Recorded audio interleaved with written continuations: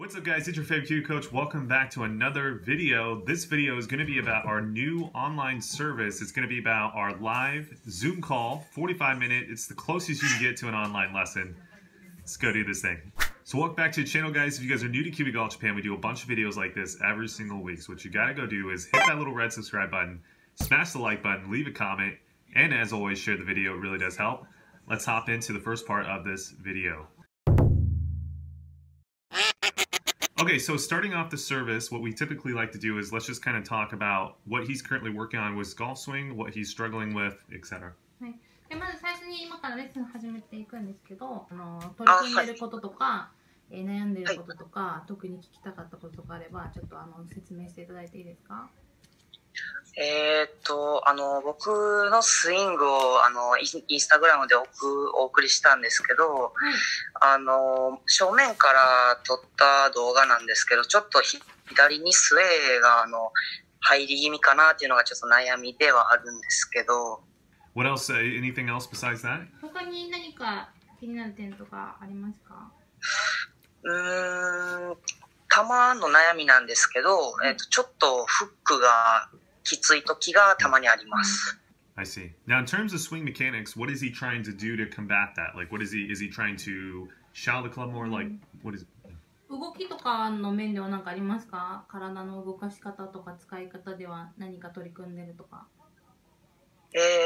今取り組んでるのは、テイクバックが僕は右にスウェーする癖があったので、それを中心軸でテイクバックできるようにして、でダウンスイングでもテイクバックでスウェーしてた時に、それに合わせてダウンスイングでスウェーまた左にしてしまってたんで、それをもう全部中心軸の中で収めれるようにっていうのは取り組んでます。はい、わかりました。Okay, perfect. So tell him, here's what we're going to do. So I'm going to start sharing the screen so you can kind of see what we got going on here. はい、今からちょっとスクリーンシェアしながら一緒にスイングをチェックしていきたいと思います。わかりました。Okay, so let's take a look first and then we'll compare him kind of to a player. Okay, so let's go look at the slide first. So I'm going to swing him up to kind of the top of the swing here. はい、でトップから見ていきますね。あれ。So let's see what we got going on here. Okay, so a little bit of a slide. So tell him, I think one of the biggest things we talk about is the difference between a center of mass push and then a pressure shift push, right? で、今見た感じは、そこまで、左に腰が動くことってスライドで、右に動くことってスウェーって言うんですけど、そこまでスライドはしてないんですね。で、体自体、センターオブマスって言うんですけど、体自体が左に動くことと、左に足を踏み込んでいって、地面に圧力をかけるみたいな動きって、見た目似てるんですけど、ちょっと違うんですね。なので、それをちょっと今から説明していきたいと思います。So if you take a look here, he has quite a bit of tilt at this position 5. で、P5 なんですけど、今、胸骨がちょっと右目にあって、体が今170度って出てるんですけど、右に傾いてるのは分かりますか？はい。はい。Yeah, so here's what I'm going to compare him real quick to kind of one of my videos. So one of the big things I think that he is doing is he's shifting his pressure forward initially, but it's really actually around position 5 starting to work pretty quite far back.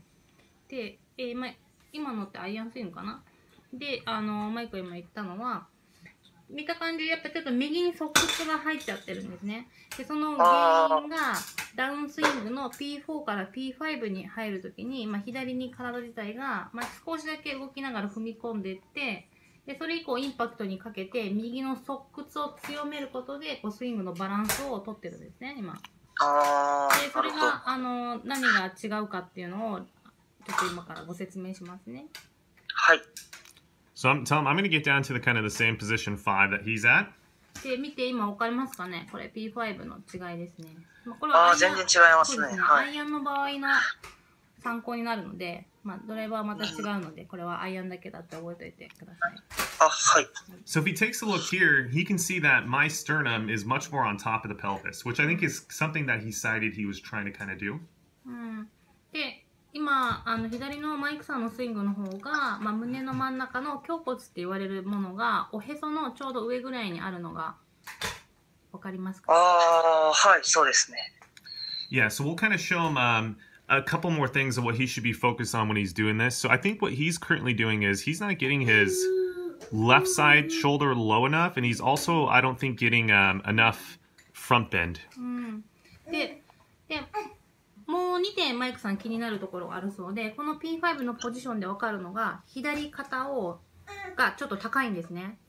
その P5 ポジションを作った時に左側屈っていうんですけど、その左側屈がちょっと足りないので、要は右肩が下がるっていうふうな言い方もしたりするんですけど、右肩がちょっと下がり気味、左肩を下げ足りないっていう状態になってるのと、あとフロントベンドっていう前傾がちょっと起き上がり始めてる。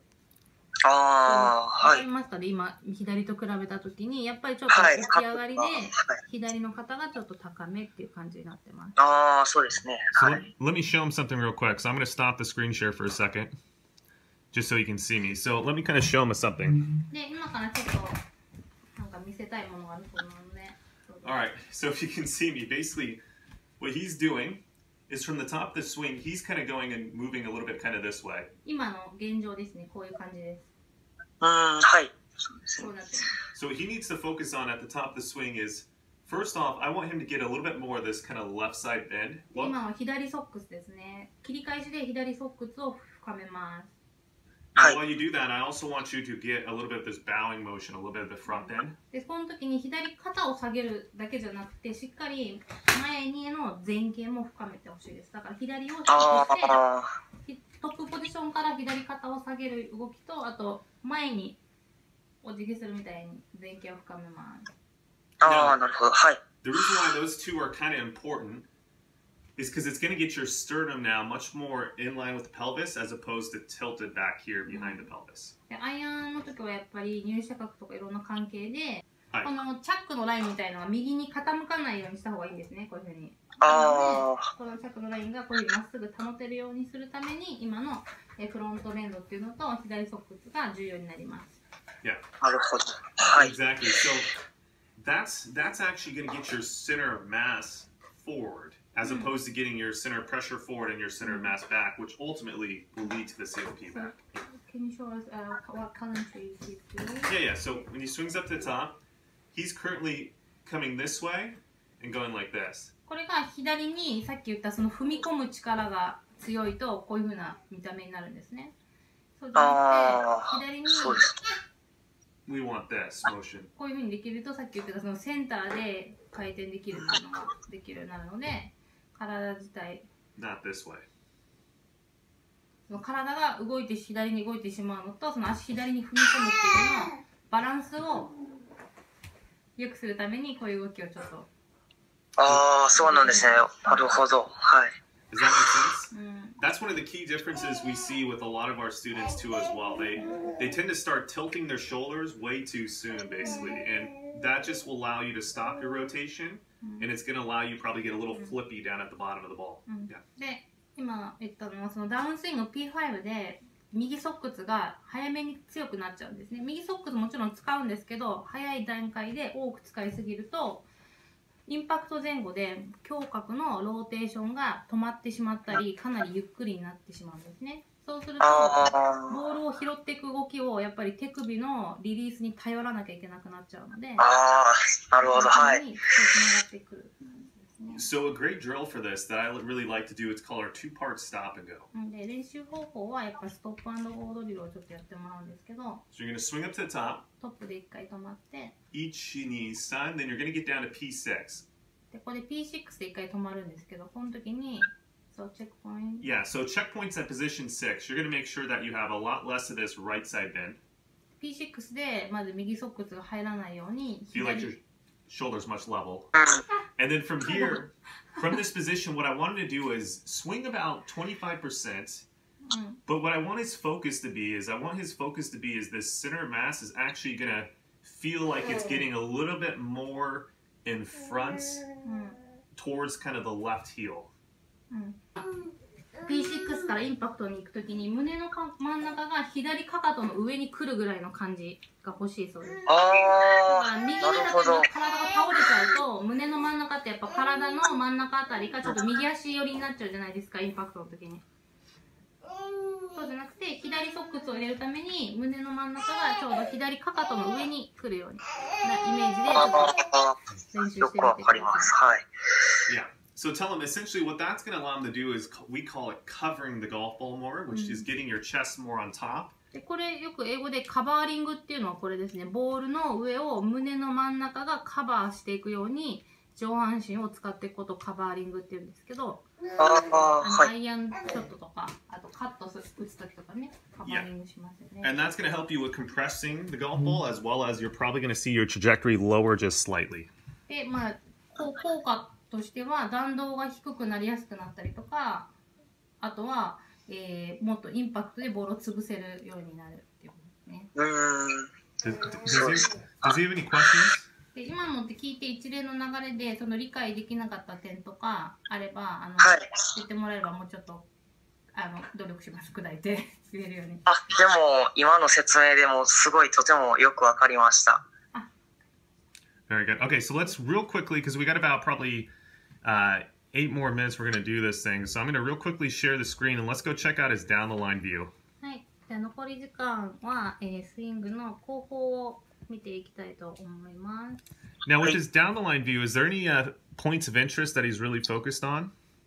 その後方からのチェックポイント気になるところとかってありますか？なんか聞いてきたいとかでも。P6 がちょっと昔からアンダープレーになる癖があるので、それの直し方とかが知りたいんですけど。わかりました。Underneath the plane? Yeah, around P6.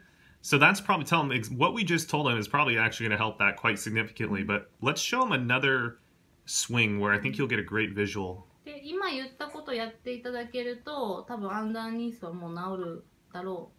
ということで。そうですか。右に側屈入るとヘッドって垂れやすいじゃないですか。Alright, so this is one. そうですね。はい。This is one of our pros. So this is Shohei.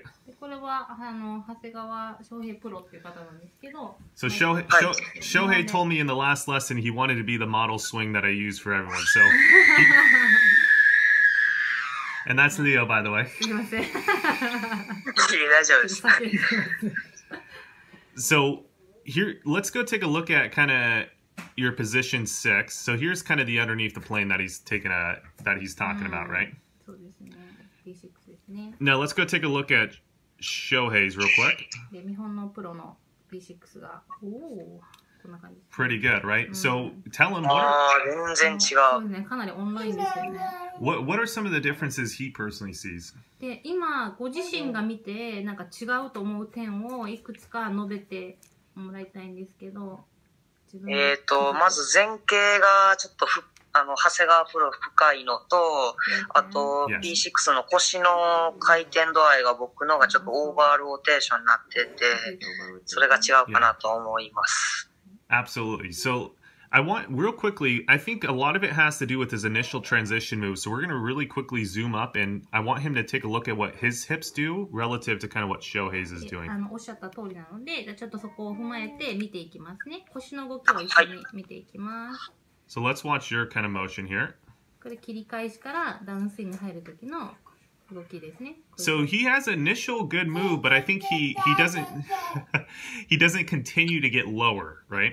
そうですね。その最初の出だしの動きはすごくいいんですけども、キープができてない感じですね。やっぱ途中で姿勢を失っちゃってるというか。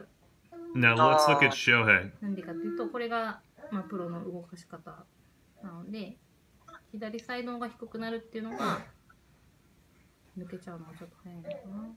You see the difference? He's continuing to go into front bend and continuing to stay in flexion, basically. こういう感じ。もう手が見えてくるとこでもこのぐらい。本当ですね。Right? Pelvic line is much more APT, yeah. And a lot of that has to do with this front bend added to that. That'll help with the anterior pelvic tilt. で、その骨盤の前傾ももちろんなんですけど、胸が地面に近いっていうのも結構違うということです。確かに違いますね。Yeah. So basically, do the drill that we just kind of talked about. That's really going to help him out. で、今さっきご説明したストップ&ゴードリルが結構やっぱ一番効果があるので。And at first, you're going to hit a lot of chunk shots just because your right arm's not used to staying flex. It's going to extend. で、そのまずドリルやってもらうと何が起こるかっていうと、まず最初絶対ダフるのがちょっと多くなるんですね。でなぜなら起き上がった姿勢でボールを拾っていく動きに右肘が慣れちゃってるので、新しく前傾を深くする動きするとダフりがかなり最初は増えます。But then, なるほど。 but then you're going to learn to hold on to that right elbow angle. You're going to start hearing a different sound when he hits the ball. It's going to be becoming a lot more compressed, a lot more. ででも前傾とその今言った左肩を下げるとかいう動きでストップ&ゴーやってもらうと、P6 からインパクトまでのクラブの運び方みたいのがボールをきれいに拾えるようになる動きが自然となんですかね、自分で習得できてくるので、最初はちょっとダフると思うんですけど、そのうちきれいに打てるようになってくるので。わかりました。Okay, so real quickly, let me go back to Zoom. So here's a great time to wrap up. He can kind of tell us what type of questions he has, if we answered all his questions, and then maybe the video testimonial at the end. で、一応以上が、ビデオ分析ライブになるんですけど、今日の総括して何か質問とか改めてあれば、どうぞ何か。質問は、僕、ちょっとマイクコーチが今日、教えてくださった左肩を低くするのを前やったことがあるんですけど、その時にやっぱどうしても入射角が、なんですか、きつくなって、かなりもう低いライナーのボールしか出ないことがあったんですけど、それってちょっと入射角ってどうやってレベルぐらいにするのかなっていうのを聞きたいんですけど。Yeah, and let me explain why. Because most people, when they get the left bend, they also open their shoulders. So they get left bend with rotation early in transition. That gets the steep AOA if you stay in flexion. 多く見られるのが左肩をこういう風に低くした時に、左肩を低くすると反射的に肩も開いちゃうのが早い人が多いんですね。左肩を下げるとちょっと突っ込みじゃないんですけど、ちょっと左の肩が開くの早くなる。それでアタッチメントがきつくなる。Very common with a lot of our students. Everyone's trying to rotate their chest more because the rotational swing, but they rotate way too early. There needs to be a sequence, right? で、ローテーションスイングだとどうしてもみんな胸をかなり積極的に回していくんですけど、最初で回転量が多すぎたり、最初で回転するスピードが速すぎてもやっぱ良くない。バランス崩れちゃってインパクトあたりで弊害が出ちゃうので。So here's what you need. So when you're doing this, that's where the front bend, this little front bend comes into play.